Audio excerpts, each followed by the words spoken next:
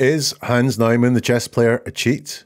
Where he could be, about to find out in this video from Never a Truer Word.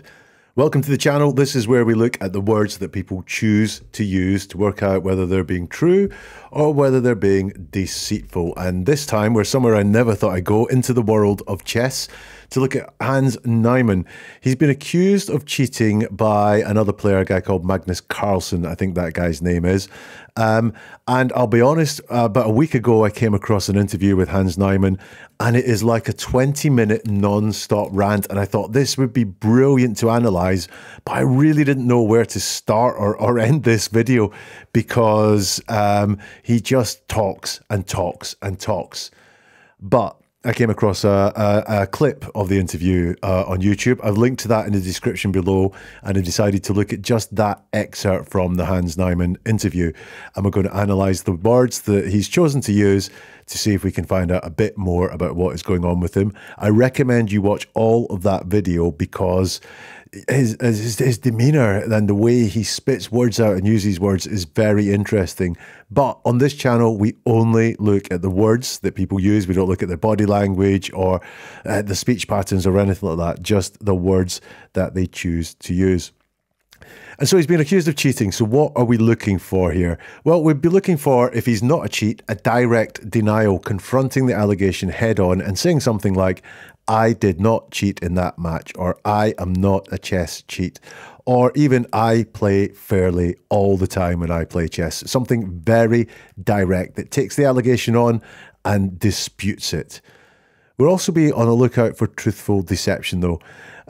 People don't like to lie in general. Lying causes all sorts of problems. So people prefer to stick with the truth, even if that's a very limited version of the truth. It's much easier to stick with the truth and maybe hide things using the truth than come out and tell lies. And the tactics that people do with that we call truthful deception. And if you're interested in truthful deception, there is a book available. It's a link to in the description below as well, which will uncover the lengths that people will go to use words, to use the truth, but to hide what is really going on with them.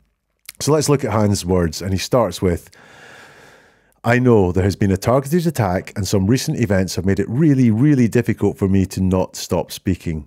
After the game against Magnus, obviously Magnus puts his tweet, clearly some insinuations, and then everyone starts to pile.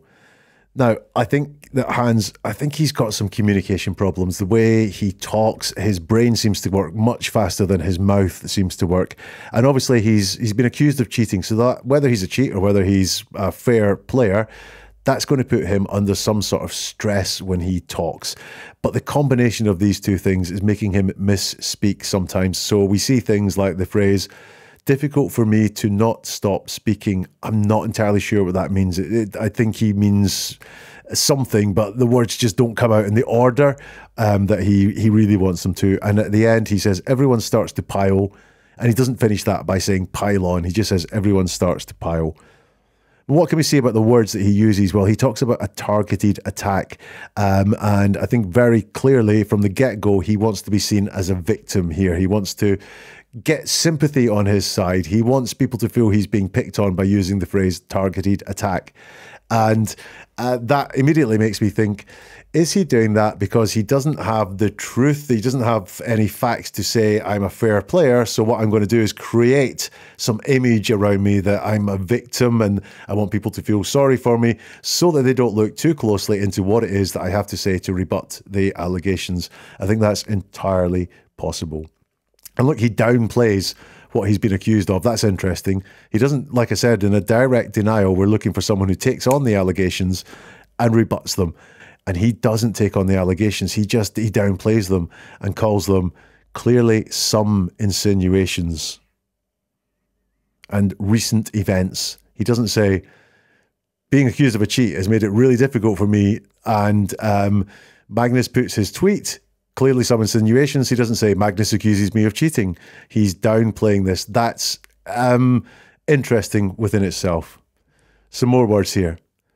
I get an email from chess.com saying that they've privately removed access to my chess.com account and that they have uninvited me from the Global Chess Championship. Now, 3 days ago, I met with someone very high up at chess.com at the Sinkfeld Cup, had amazing, amazing words, But because of this game against Magnus, because of what he said, they have decided to completely remove me from the website. I've finally spotted some truth in something he says. I get an email from chess.com. Really straightforward, really direct. I believe he got an email from chess.com. I believe it said they've removed access to his chess.com account. The rest of it, not so sure. Look at how he goes for status 3 days ago. So this is very recent that someone high up wanted to talk to me, and we had amazing, amazing words. I think status drives Magnus a lot, and he wants to show us that he has his status because very recently he met with someone high up. I think he's more sensitive about being removed from the website than he is about being called a cheat or being removed from over-the-board tournaments, because it seems to be his priority. It's the first thing that he mentions in terms of sanction is that he has had access removed from his chess.com account, and he mentions it again at the bottom. They've removed me from the website. I'm not a chess expert in any way whatsoever, so my guess would be that this chess.com account gives him status, maybe, in terms of, I don't know, is there leaderboards on it or something like that? Or is it money that drives him? I do think it's status that drives him, but he's certainly very sensitive about having the chess.com account removed, more sensitive to that than about being called a cheat or being removed from tournaments. Listen, if you do know chess and you got some reasons why, they may be blindingly obvious to you, why being removed from chess.com is more painful to Hans than the other sanctions, then do get involved in the comments below and let me know. I'd be really, really interested to find out why that could be. And again, some downplaying because of this game against Magnus, not because of being accused of cheating against Magnus in that game, because of what he said, not because I was accused or because he was accusing me of cheating. He's downplaying what he's been accused of again. So once again, he's not taking on directly what it is that he's been accused of.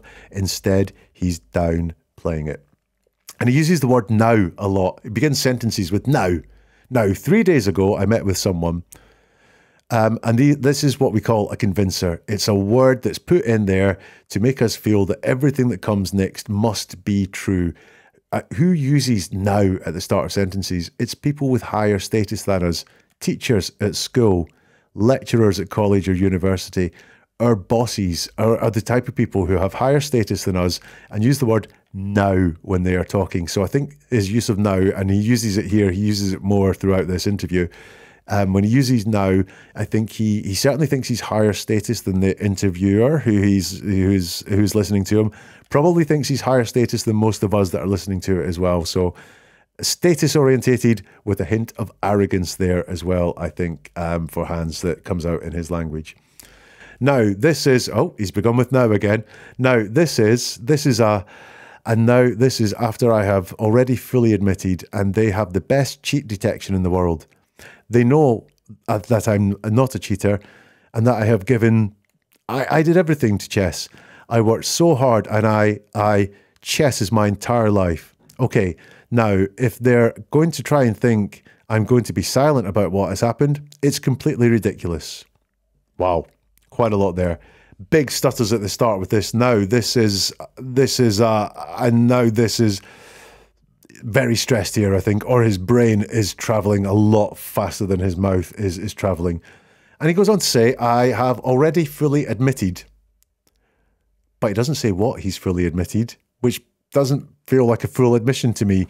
And why does he need to say he's fully admitted it? You've either admitted something or you haven't admitted something. To put the word fully in there is to try and persuade us that he has fully admitted. So I think the chances are, with everything else that I'm seeing and this sort of language, this is truthful deception in action, this fully admitted, rather than just saying I have admitted and not saying what he has admitted. I think he hasn't admitted everything that's going on. That's what I get from the words that he uses here. Just my opinion based on the words. But then look what follows. They have the best cheat detection in the world. Well, that's great, right? They could have the best cheat detection in the world. Doesn't mean you didn't cheated. It may mean that you cheated and it was detected by the best cheat detection in the world. Or it could be you cheated And it wasn't detected, even though it's the best cheat detection in the world. The fact he was playing under the best cheat detection circumstances in the world does not mean you haven't cheated. The only thing that is a guarantee you haven't cheated is if you haven't actually cheated. He says they know that I'm not a cheater. Interesting. They know that. He doesn't know that, or he hasn't said that. He doesn't say, I'm not a cheater. He doesn't just come out straight and say it. He says, they know I'm not a cheater. I think it's the closest thing to a denial that we will see in this excerpt that we're looking at, but it is not a direct denial. And then when he hasn't quite fully admitted something, when he's given some fuzzy logic as to why he's not a cheater and that other people know he's not a cheater, he then goes into martyrdom. I did everything to chess. I worked so hard. Chess is my entire life. And the impression he wants us to come away with here is if chess is everything, if he is so dedicated to chess, wow, what a nice guy. He couldn't possibly cheat, could he? Oh yeah, it happens all the time. It's just you going out there and trying to say, look how great I am. So he's really managing his images. He's been going for this victimhood, this sympathy thing. And now he's going for this, look how much I dedicate my life to chess. I couldn't possibly risk that all by cheating, would I? Many people do, Hans. So it doesn't convince me. Some more words. I met with Danny Wrench in Miami, and Danny Wrench was the person who confronted me, and I was deeply, deeply indebted to him for handling the ban privately and giving me the chance to redeem myself. Now, after being not playing chess.com events, I went to over the board tournaments, and I'm not sure whether he said the word decided or whether he says the word said when I've listened back to it several times and I can't decide. So he either says I decided to myself or I said to myself. Let's go with decided. And I decided to myself that the only way to make up for my mistake was to prove to myself and to prove to others that I could win myself. Now that has been my mission. He doesn't quite say he cheated here. He infers it a little bit, but he doesn't talk about why he got a ban. Yeah, he doesn't mention. He just says he was banned. He doesn't say that because he was cheating, he decided that there was ways to make it up. He glosses over the fact that there was cheating that brought him to all these points. And then again, looking at and seeing truthful deception in his language. The guy was giving me the chance to redeem himself. He doesn't say he gave me this redemption that I carried out, or he allowed me to redeem myself. That would suggest the redemption is finished. It's just he got the chance to redeem myself. Interesting that that's not quite so solid. It's just a chance. It's not a factual thing. And then he does say that the only way to make up for my mistakes was to prove to myself and to prove to others I could win myself. He doesn't actually say that's what he did. He just says that was the only way to make up for his mistake. He doesn't commit to saying that he did it. He doesn't say that he has proved to himself and he has proved to others. He just says that the only way to make up for his mistake would be to prove to himself and prove to others. And that has been my mission. Not I have accomplished that mission or I have achieved my objectives with that mission. Just that has been my mission. So in all his language here, he is wanting us to get the impression that I cheated. I realized there was only one way to make up for that, which was to never cheat again and not be a cheat and to play fairly. But his words are all very qualified. There's very many sort of loopholes in those words that if we picked on them and said, well, you said you'd prove to others. And he'd say, no, I only said that I should prove to others. I didn't say I had proved to others. So I think he's trying to tie us up in loopholes and caveats when he talks here. Again, this is not convincing me. And again, it is far from a direct denial. If you're enjoying this video, please, if you press the like button, it enables other people to find it. Makes me feel good as well when you press the like button. So if you could do that, it's really appreciated. And if you want to get more videos like this, then hit the subscribe button. And we regularly do videos on the words that people choose to use. And if you're finding this one interesting, I think you'll find some of the other ones that we do interesting too.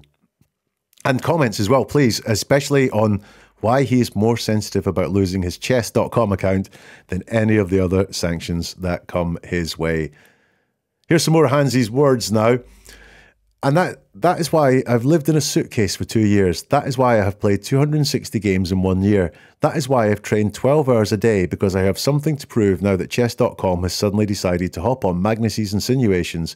He carves very direct accusations. Now they see the opportunity. Okay, we're just going to get rid of this.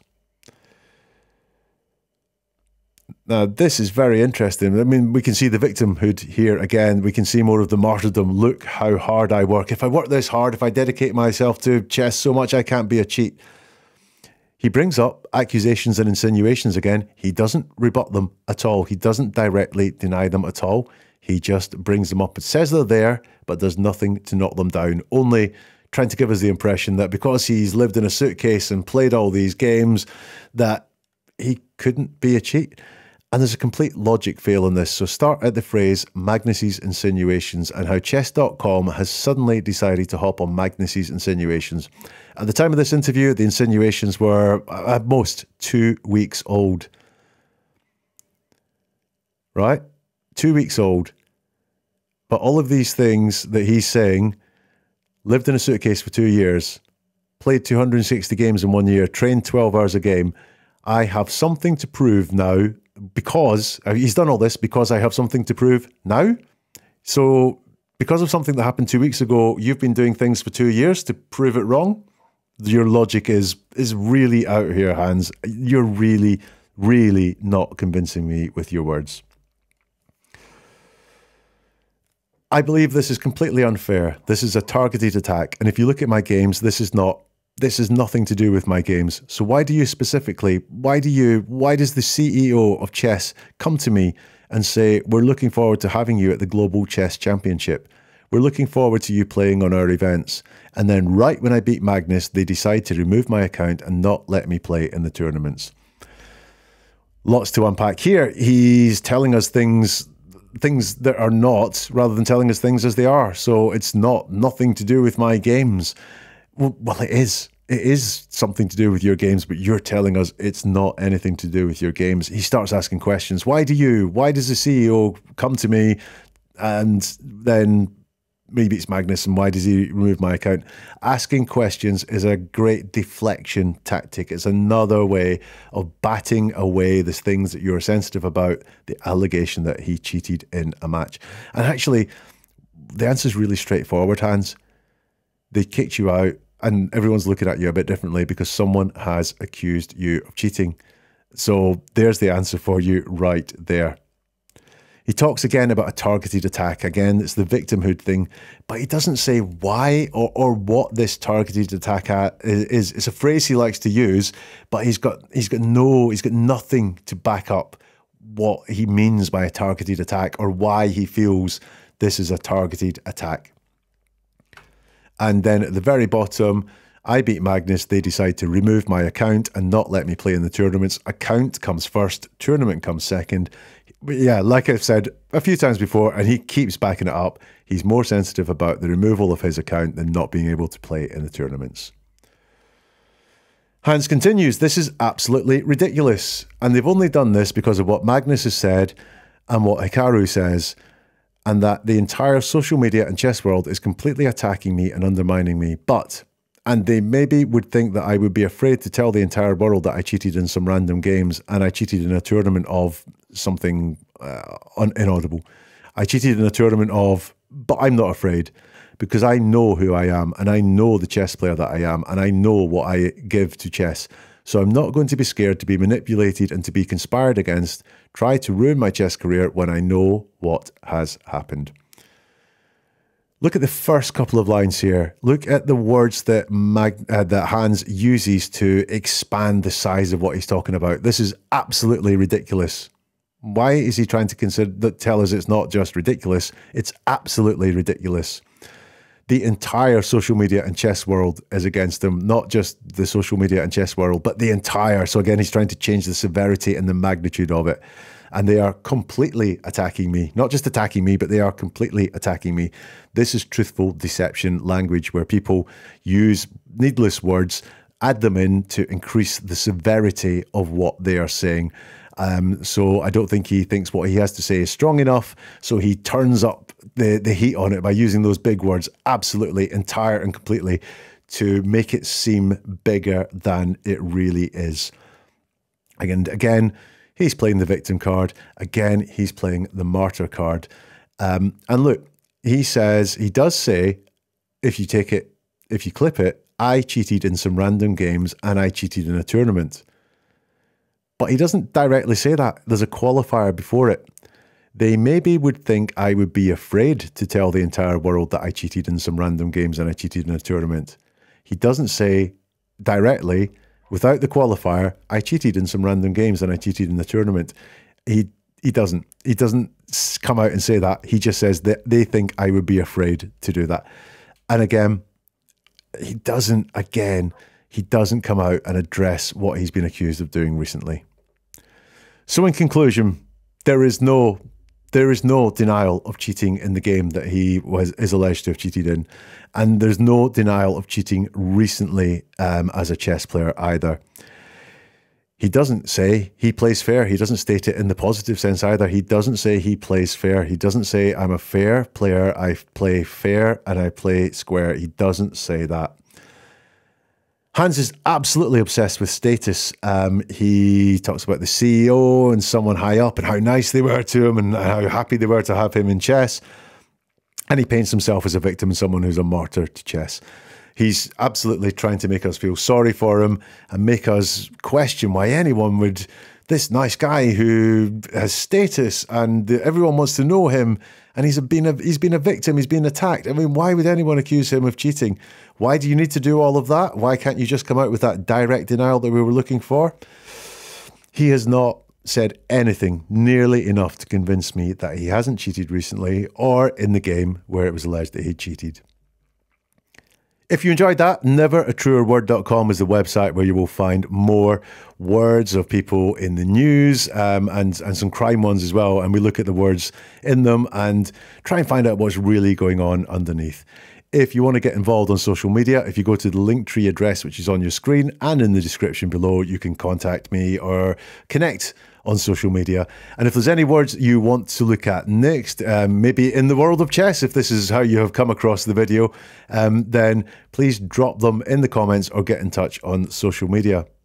If you like true crime, you might want to have a look at the Words of West Cork podcast. There's a link to that in the description below as well. It looks at an unsolved murder in Ireland in the 1990s and the words from the people at the heart of the investigation again. Like I say, there's links to that in the description below, and we'll see you soon for another video from Never a Truer Word.